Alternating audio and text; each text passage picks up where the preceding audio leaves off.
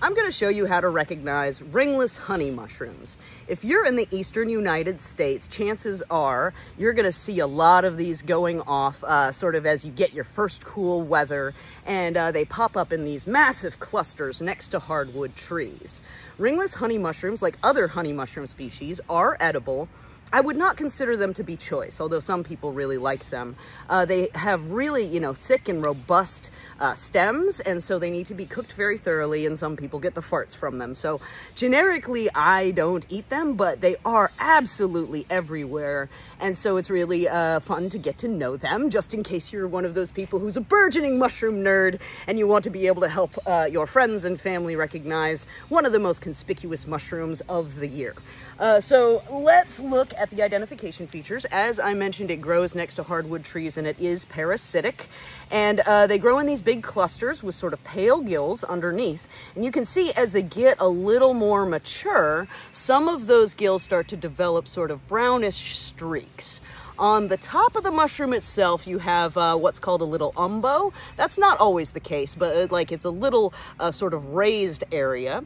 And you have the sort of generic tan brown color on the top. But most of them, especially when they're younger, it's more conspicuous. They have a little bit of hairiness or furriness. So a little bit of blackish or brownish fibrils are what they're called that cling to the top.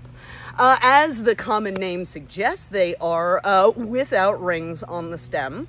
The scientific name of this mushroom is Dearmillaria caespitosa.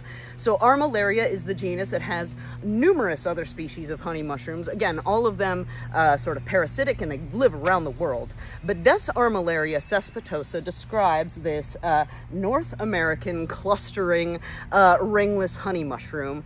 And there is a whole lot of deep information you can get into about the taxonomy of this and how it's been reclassified to sort of be separated off from the other honey mushrooms. I'm going to make a video that sort of dives into that, but the long and short of it is this is a critter that you'll start to see just kind of go off like a bomb. And if you're interested in watching mushrooms mature very quickly, they go from about this size as a cluster to about this size by mid-afternoon.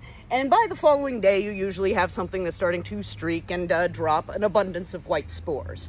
They also, when they are beyond this point, definitely start to stink to high heaven. And sometimes that's how I discover them, is they're rotting things that have been, felled trees and so forth. But they hide in the undergrowth and put up a foul aroma anytime they come to fruition.